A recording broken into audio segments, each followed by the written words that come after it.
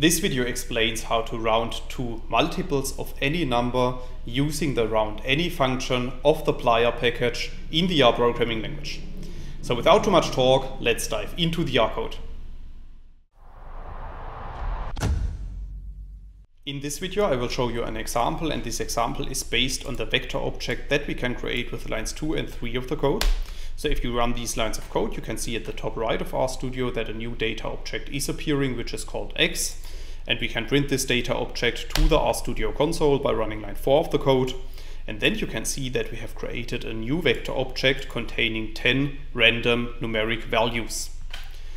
Now, if we want to apply the roundAny function of the plyr package, we also need to install and load the plyr package, as you can see in lines 6 and 7 of the code. I have installed the package already, so for that reason I'm just going to load it with line 7 of the code.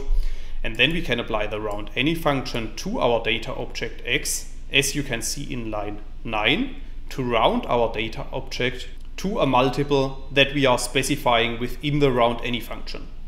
So within the roundAny function we need to specify the name of our data object. So in this case the data object is called x, and the multiple that we want to use. So in this case we are using the multiple 1.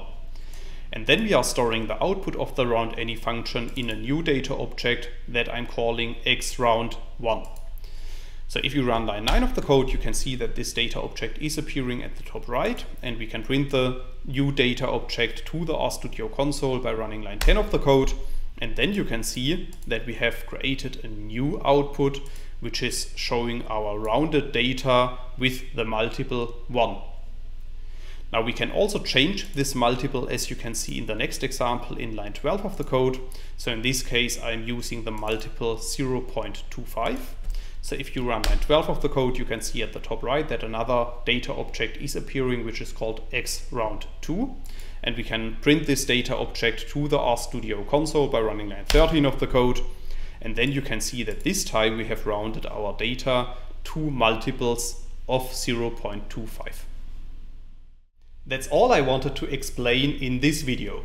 In case you want to learn more on this topic, you may check out my homepage, statisticsglobe.com, because on my homepage I have recently published a tutorial in which I'm explaining the content of this video in some more detail. I will put a link to this tutorial into the description of the video, so you can find it there. If you have liked this video, or if you have any questions, let me know in the comments section below. I'll try to respond to all comments as soon as I can.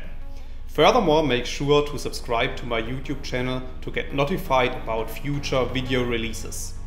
I have already published about 500 videos on this channel, and I'm releasing new videos on a daily basis.